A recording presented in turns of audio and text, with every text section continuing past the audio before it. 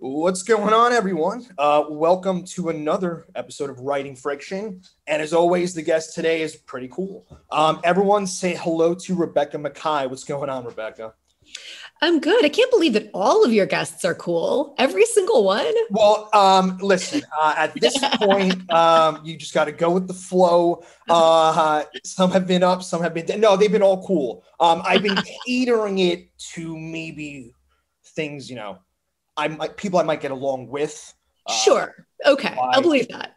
Why not? I'll try not to break your streak. Yeah. So let's hear about you. You're over in Illinois, Chicago area right now, right? Yeah. What's life going? What's going on over there?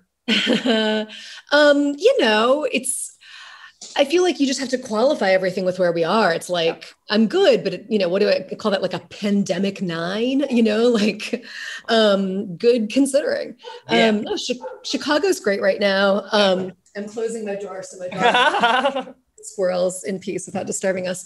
We're both dealing with dogs and things of that nature throughout this. Yeah. No, life's good. I'm outside of the city, but the city's fine. It's that same thing of, my relatives in Hungary, see Chicago on the news and they write to me and they're like, "Oh my God, you're on fire."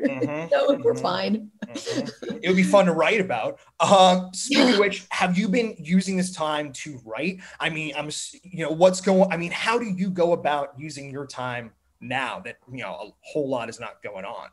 Yeah. I mean, I'm still teaching about as much as I usually do because that happens online. But a lot of travel got canceled for me. Because, I'm 2 years in on the Great Believers, but there's still a lot of... You're still grinding away on that? It's, community reads and stuff in the US, but then this was the summer that a lot of my European translations came out. So I was supposed to be really, really busy being over there. Sucks to have that canceled, but I'm also really, really supposed to be writing the next book. And so, able to do that, not on an airport floor, not jet lagged, that's helpful. Well, okay.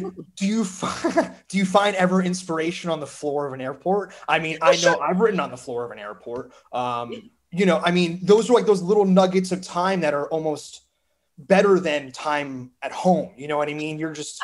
Yeah. No, I totally agree. There's a story in my story collection that I entirely wrote on an airport floor. Okay, yeah. It's a very short story, but I wrote it there. No, and I'm always telling my students too, you can't expect that you're only going to work at your desk and, with your cup of tea and your headphones on. You got to be cool with writing in the Starbucks drive-through. And not only you have to, just find those moments of time, but you're going to find different inspiration. You're going to write different in the Starbucks drive-through than you would write at your desk. You're going to see some different person standing in line at the Starbucks than you would, passing by your window on the street. Yeah, totally. Yeah. And it's amazing how something quick like that can literally lead you down a whole nother path. I mean, I talk about it all the time, but, again, standing in line at a Starbucks and, some character walks in and you can just boom, spark. Yeah. And then, record something on your voice memo or, is that part of what you talk about with your students? I mean, again, the idea of you not sitting and waiting for it to happen, but going and trying to find it yourself. Well, yeah, I mean, I'm someone, I understand not every writer works this way. I've never had to, wait for inspiration. I'm someone with a radically overactive imagination. And for me, it's not a matter of, I don't know what to write. I don't know what to write about. I have, just avalanches of stuff going on in there. And it's a matter then of executing it, right? It's like just sitting down and doing the work. I understand not everyone's like that. I think there are people who are brilliant writers who will say, that they only have an idea for something to write every year or two, but then they're brilliant writers. And I'm different. I don't get it. Yeah. But it's like we all dream different too. Our subconscious and our imagination, they're wildly different. But it's not so much, it's interesting because it's not so much for me necessarily about seeing the interesting thing and getting sparked at, the Starbucks. It's more, what mood am I in? Is there upbeat music? Am I like now, because you can't go in, do I feel kind of claustrophobic sitting in my car for half an hour to go through the stupid drive-through. And then I realize it's not worth it, but it's too late to turn around. That's going to put me in a different mood to write this scene. And it doesn't have to be like a happy inspiration. The muse comes and lights on your shoulder. It's like, I'm frustrated and claustrophobic right now. That's going to come out in my writing, maybe in a really interesting way, you know? Are you a firm believer, or do you kind of go about the idea of a routine in your day? Do you write at the same exact time all the time? No, you don't. No, and I totally get why some people need that. I mean, I literally, if I don't write between, 8 a.m. and 9 a.m. every day, I'll find the time to do it. But yeah, I am that person who that time. So you're saying you don't, you can kind of just go about it. Yeah, which, I think, my life, it's not that my life is chaotic, but it's not the same schedule day to day, especially in normal times when I'm traveling and everything. Like I'm getting up at 5 a.m. to get on an airplane. I can't, it's just a pipe dream to have a schedule. What about in your early days? In my early days, so I was teaching Montessori elementary school. I taught for 12 years before I was able to support myself with writing and teaching writing. And I was writing the whole time, obviously. It wasn't like it was funny because my first book came out. I was just stopping teaching, and people were like, why did you suddenly decide to stop being a teacher and start being a writer? How long do you think it takes to write a novel? Like, what are you? Like, no one starts being a stand-up comedian and then, 20 years later, they're on Letterman. They're like, oh, what? It's just like, right. You do it all the time. Right. Why did you suddenly decide to go on Letterman? Yeah. So anyway, I was writing that whole time. And especially early on in there, I didn't have my own kids yet. Okay. So, it was, that was more being able to write at night, right on the weekends. I would get a lot done in the summers. It's not so much that I had a strict schedule, but I had, I was really busy from 8 to 4 every day. Yes. And there was no chance of writing. Yeah. And so then if I was going to, if I wasn't exhausted, I would come home, exercise, whatever, get a gin and tonic, watch The Simpsons, and then go write, which probably did not affect my work. I'm a guy myself, for sure. Yeah. You say The Simpsons? This is like, I don't watch it anymore. It's funny, but 15 years. We all still watch The Simpsons somehow. I would if it came on. I have no idea when it's on. I don't know how to watch it anymore. It was like gin and tonic and The Simpsons at 5 or whatever. It was in syndication. And then I'd be like, okay, I'm going to write until dinner. I'm going to write. Yeah. Boom. Yeah. And do you try to write every day? No. I mean, I would love to. I feel great when I've written, but I don't think it's necessary. And I feel like, if you can, and if you need to, that's great. My least favorite writing advice out there is that if you're going to be a serious writer, you have to write every day. I just think it's just baloney. I think that's coming from a very privileged place, but I also think it's unhelpful. I think you need fallow periods. You don't need to sit there. And of course, then when people say that, what they mean by writing is typing. Typing does not equal writing, and writing does not equal typing. I'm thinking about my book every day. You put the words out of my mouth. I mean, I call it writing on the run. Yeah. So we talked before the podcast. I own a dog walking business. There are times I'm in the woods by myself with dogs. And if an idea pops in my head, or if I'm working on something earlier in the day and I can get on my little phone, my notepad, and even just write a sentence, you have to you got to go with it. Yeah. I mean, I dropped my kid off at school, and then I was walking to get coffee, and I kind of, I'm thinking constantly about the novel. Haven't written yet today. I will. But I sort of figured, just wasn't even trying, but found a way out of a scene that I was having trouble with, of like, oh wait, she can just jump back into the other thing. Yeah. Yes. Yeah. And I think when people think that I need to write every day, what they think they mean, or what they think they need, is to sit there typing a certain number of words every day, which is not always the work that needs to be done. And then those writers, I see when they're my students, they feel guilty taking time to do stuff like outline. Or, Well, I feel guilty about everything, but I'm Jewish, so that's just it. Love it. like, yeah, like, it's like, well, I can't take the time to do exploratory stuff. I can't take the time to research. I can't take the time to outline because I have to write my 1,000 words a day or my 500 words a day. Yeah. Yeah, you have a typing goal. That's really interesting, but that's not the bulk of the work that you need to be doing. It could equal bad work, right? And bad work. Yeah. Right, because you don't let yourself stop to outline or do that other stuff, and you're just plowing ahead over the cliff. Like, you're going to waste years actually doing this if you don't stop and take a couple days. I mean, the amount of times, again, I'm still a relatively new writer. My first book got published literally 3 weeks before the world shut down. Oh, God. It's all good. But that being said, when I was working on that book, the amount of times where I was, 20 minutes went by and I was working on the same 2 sentences. And I'm like, you know what? It would just be better if I highlighted it and pressed delete. And now it's better. Yeah.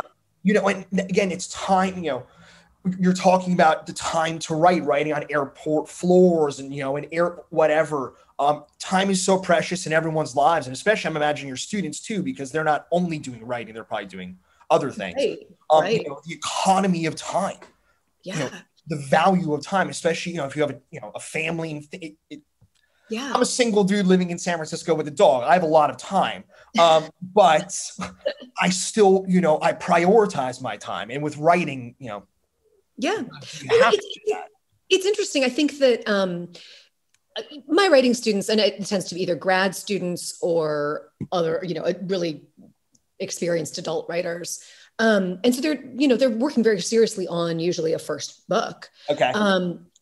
And once in a while, I'll get someone who goes, I've taken the year off from my job. I'm just going to do this, or whatever it is. And that's great. But 99% of the time, people working on a first book, these are people with serious, so, some people have this bubble of time. It's always temporary if they do, but 99% of my students and of anyone writing a first book, they have serious career, job, family obligations that they're writing around.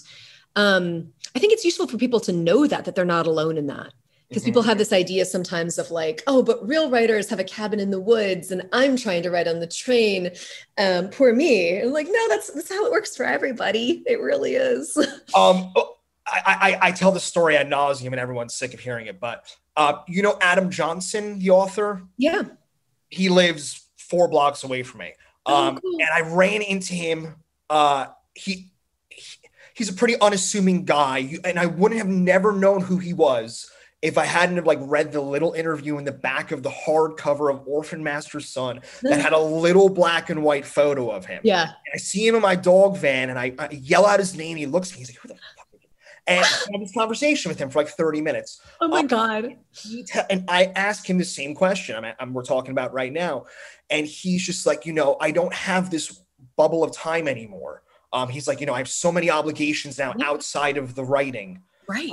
And he probably doesn't get asked that question a lot. I feel like a lot of authors don't get asked this question a lot of just like, how do you got to do it? Like, when do you do it? You got to squeeze in, I write when I'm doing the laundry on top of, a washing machine. Yeah. Yeah.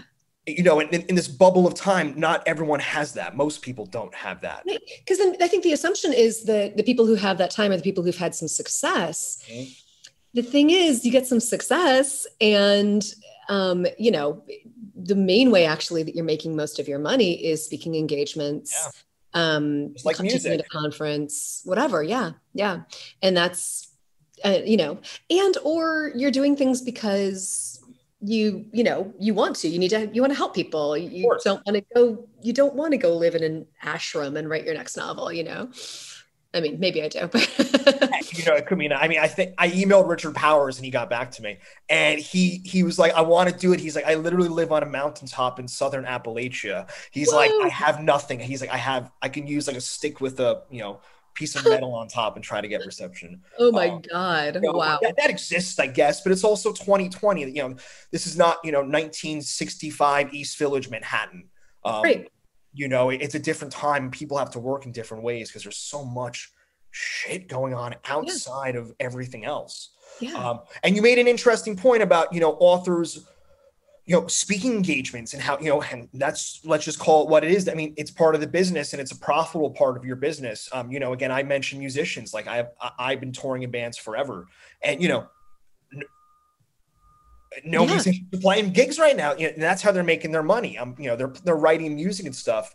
But yeah, I mean, can you talk more about that? Can you just talk about the idea of, again, like being an author on the road and kind of pushing your book and kind of, yeah. Again, you said 2 years in and you're still pushing the book. So absolutely. Yeah. I mean, it's, this is my fourth book. So I've definitely, this has not been, the way it's worked for all my books.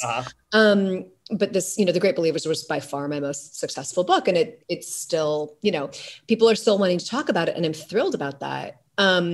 It's partly, the book comes out and you're doing everything you can, often for free or on your publisher's dime. You're going wherever just to blitz the book out there.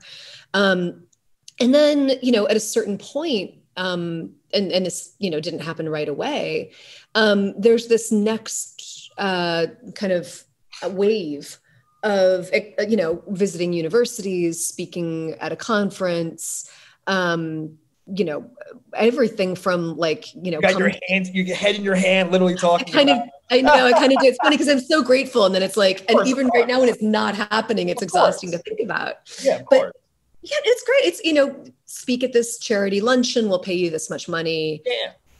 Come teach at a conference, et cetera. Yeah. And some of those things are really cool professionally. Like I'm going to go, I'm taught at, for instance, like the Tin House Writers Conference. Yeah. I'm making great friends with other writers. It's, really good audience to get my book to. I'm having a blast. It is good for connections and whatever, on top of being really, really fun. Other things, it's more, I don't really get that much out of speaking at the ladies' auxiliary luncheon for the garden club or whatever. I'm sure there's a nice appetizer, I'm sure, right? Oh, absolutely. Yeah.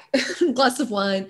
But it's like, okay, this is, can I squeeze it in? Yeah. And you do enough of those and it's paying the bills regardless of when my next book gets done, regardless of, whether, because it's one thing to say like, I get, this book did okay, but the next book, who knows? It might not. It might, maybe I realize after spending 3-4 years on it that this is not a book I want to publish. Or I do, and nobody wants to read it. So I mean, so everyone who's listening to this, right? They've listened to people, to me, talk about not having any success, and now to a successful author talking about her success. No matter what, doubt will always be there in some form. We're not releasing the video of this, but if you can see Rebecca's face, you don't understand what I was saying. And there's always doubt is in anything you do. And you said, the idea of scrapping a novel you worked 3-4 years on. I mean, I talked to Michael Ferris Smith a couple of days ago, and he said he wrote his first book and then he literally threw it in the dumpster. And I'm like, what? Yeah. There's my friend Michael Zapata, who's here in Chicago. He just had a brilliant debut. I interviewed him at like a couple of weeks ago it was amazing because it was in person, but we were like outdoors on a stage with everyone spread out on this lawn. Definitely. Yeah. But his first novel that he wrote, he ended up dumping it literally into a volcano. Oy vey. Just to be dramatic. He was like, he could like climb this volcano, and he's like, I'm going to throw my only copy of this manuscript into the volcano. I don't know. I mean, that's to each their own. I mean, but you're joking around when you say this, right? I mean, obviously you believe in your work, and what it is I'm actually not an abandoner. I've abandoned even very, very few short stories. Yeah. I feel like, you get it. It's not, because it's not an idea for a novel or a story is not fundamentally faulty. Any idea for a novel, if you describe it, sounds bananas. If I'm like, I'm going to write a novel about this crazy doctor who digs up dead bodies and he puts them together and he makes this monster, and that's stupid. Now we know right? How Stephen King feels, right? Yeah. What's that? So now we know how Stephen King feels, right? I mean, I mean, it's like, right. You give the plot of you give the plot of Hamlet, like this ghost comes and it's like, that's a bad plot. Yeah. But what I'm, it sounds stupid until you execute it brilliantly. Oh yeah. And any idea for anything like this, it's all, unless there's something fundamentally racist or something about it. Of course, yeah. These are all fixable things. These are all executable ideas. And so for me, it's I think the only thing that would really make me abandon a project is if I felt genuinely disconnected from it. Mm-hmm. Just really like, I don't care about this at all anymore. Yeah. And that really doesn't tend to happen. Once in a while, it'll happen with a short story. But if I've invested that much in a novel, it might be that I need to start over. It might mean I need to take 2 more years. It might mean I need to, come at it from a completely different angle. But it's not, do I need to delete it and do something else? It's not going to be any easier with another topic. Only with another work on one thing at a time? No, I tend to only actively work on one novel at a time, although there have been exceptions. But at any given time, I'll have a novel and I'll probably also have a couple of short stories on the back burner, sometimes commissioned things. I write some articles for Chicago Magazine. Those are reportage. Yeah. I had a commissioned essay a few weeks ago. So that stuff's going on. And then what tends to happen with me is that as I'm not nearing completion, I don't want to misspeak on this current novel, but I've made most of my decisions. And I'm just rolling the ball forward, and I'm hoping to be done by next summer. At that point, the more generative part of my brain starts really working on the next project. Mm-hmm. So at this point, I know what the next novel is. So I'm thinking 2 novels ahead. I'm really excited about it. I'm not thinking about it every day, not living it in the same way, but it's percolating. It's like the stock market. It's like slow gains in the stock market, right? Yeah. You invest in McDonald's and then 30 years later you check it. Well, that's what it's like, right? So you're saying it's percolating. That's exactly what that is. Yeah. And again, people listening, it's just in your head, always working the ideas around. It's a thick little stew. He's literally stirring his head right now on Zoom. I want everyone to know. And Reba is out cold on my lap. But no, again, just constantly. When I ask this question a lot. When you start a book or a short story or whatever, do you know the end already? No. Okay. Yeah. Talk about that. It's occasionally, I think I always have an idea of where it's going to end. And then if I land right exactly there, that's a little concerning, actually. That, if I could have predicted from page 1 where this was going to land, have I written a predictable book? Have I written an easy book? Have I even learned anything by writing this? Does it contain surprise? Mm-hmm. I was talking to a scientist friend the other day and kind of about that concept. And he was like, if all of my hypotheses turned out to be correct, I would know that I was doing something wrong. Like either I was rigging the experiment or I was doing really dumb experiments, like maybe some of them, but not all of them. Yeah. And, once in a while, a story will land where I thought it was going to, but I'm always delighted when things turn and I find myself in unexpected territory, because that means I've grown. I've done something that I wasn't expecting to do. It's not the most predictable landing place. Mm-hmm. So, at the same time, I tend to know, at a certain point in writing, you're going to articulate to yourself what the main question of the book is. What is the main crisis? What's the main thing being asked? What are we waiting to find out? And so I will know that that is what we're leading to, but I don't necessarily know how that's going to turn. Mm-hmm. Either she's going to leave the convent or she's going to stay. This is not the novel I'm writing. And I know although I wish it were now, I know that, the climax of the story, the place that I'm leading to is the ultimate final decision on this, whether I know which way it's going to go, what all the factors are going to be, hopefully not. And it's just when a lot of authors, and again, in the beginning of this conversation, we talked about the idea of waiting in line at Starbucks and a character walks in, right? And it can be just at that right moment where in your mind, you're thinking about something, of the character walking out of the convent. But now instead of this character walks into the convent and boom, now you can, so you're always having that. But a lot of people, the idea of like, I'm looking at, I got a new painting on my wall and it's on a canvas. But the idea that before that painting was on that canvas, it was blank. And the idea of that blank canvas, that blank paper, a lot of people can get kind of anxious about that. But to me, that's like swimming in the ocean. Like I see an ocean in front of me. I see infinite possibilities when I see a blank page. And the idea of, not being able to, know the end of the book. Good. Sorry, my dog wants back in. you can let her in. It's all good. Okay, sure. Okay. And but people listening, the idea of like that idea of the blank, canvas in front of you, you just gotta like go forward with it. It's the idea of writing 4 sentences and deleting 3 and having 1. Yeah. And I think when you throw yourself a monkey wrench, or when the work throws you a monkey wrench, that is the moment usually where you veer off. I think that if you go into a work completely, planning everything out and then you execute it exactly, you're not, it never is going to be surprising. It's never, it's all, our subconsciouses all work so similarly.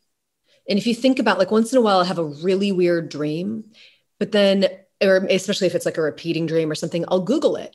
Everyone has that dream. It's not something that normally, it's not something like that losing your teeth means you don't have enough money. You're worried about money or something like that. Even things that could never even happen to you. I used to have this dream all the time about fish swimming around in the air. That's not a thing that happens. I Google it. It's a common dream. Why the hell is that a common dream? But subconsciously, we're very, very similarly wired. And so, you go in to that, you have a completely blank canvas and it stays blank. You go in and you just kind of go with your gut on the first most obvious thing that comes to you. It's probably going to be the first most obvious thing that would come to anyone, to be honest, right? I mean, we're all weird. We're not that weird. Matilda, shush. Oh, okay. The dogs are barking. I don't know. This might be the calling card. And I think it's funny. Reba woke up from that. Well, and it's all right. I know Zoom's giving us, and it's almost going to give me the boot. We're back. This was a great convo. We could probably talk for another hour, probably. Do you want to let people know some things real quick before, what you're doing right now? Are you doing any kind of virtual things or? I am. Yeah. I'm the artistic director at a place called StoryStudio here in Chicago, which is a nonprofit writing arts center. I teach some classes there, but I'm also the one curating the whole slate of now entirely online classes. So we have, one night seminars from incredible people. We have Therese Mailhot coming up, just incredible, like amazing authors. Patricia Smith, the poet, is coming up. She's brilliant. If you look up StoryStudio, you can find some stuff I'm doing, but also stuff that I've selected that I think I like, writers that I trust to be great teachers. The Great Believers obviously is out now. One really cool thing, my story collection, Music for Wartime, which came out. I love the title of. Oh, thanks. Came out in 2015. They just did it on audio. A few weeks ago. Yeah. And they got 5 different actors. So the book industry is doing a great job of supporting a lot of out of work actors right now with audiobooks. And so I'm saying this, I'm not going to ever earn royalties on this short story collection. This is not about me, but I want the publishers to feel like the actors, were, deserved. I want them to keep doing this. Basically, I want them to keep hiring actors. In another world, when in my early 20s, I'm from New Jersey, but I worked in Manhattan doing exactly that, but on the audio side. So I was recording those voice actors. Cool. Yeah. And I did, I did a couple of Ken Burns documentaries and dozens of audiobooks. But yeah, I've been in that recording booth with, Yeah. when the actor and the producers behind me breathing down our necks, and Oh my it's God. They work so hard. These are, and like they really make a difference in the life of a book, honestly. Yeah, for sure. Yeah. I mean, audiobooks are huge. And it's cool to hear that you're a fan of audiobooks. Oh, I am. Yeah. Yeah. It's It was a learning curve for me. I had a hard time focusing at first on audiobooks, and I've learned how I need to do it. And like, I play it on a faster speed. It helps me actually. interesting. Yeah. So I'm a huge fan now. But yes, this is a great time to download audiobooks, and people can do it. If people do like Libro FM in specific for their app, that benefits indie bookstores. So you don't have to be throwing your money at. We'll put a link for that. You said Libro FM? Yeah, Libro. It's like Libro.fm. And you can like choose your favorite indie bookstore. And then when you download an audiobook, the money goes to them. Great. Which is great. And then you're supporting actors. It's the whole point. Cool. Yeah. At this point, that's the whole idea. Again, right, Zoom is telling me that they don't like me anymore. Rebecca, thanks so much for taking the time to talk to us. Thank you. This was really fun. Yeah, I'm sure. Hopefully, we'll do it again sometime. And it looks like it's a beautiful day out by you, so please enjoy it this weekend. Absolutely. Enjoy that puppy. She's giving me the look right now. See you later. Bye-bye. Thanks. Bye.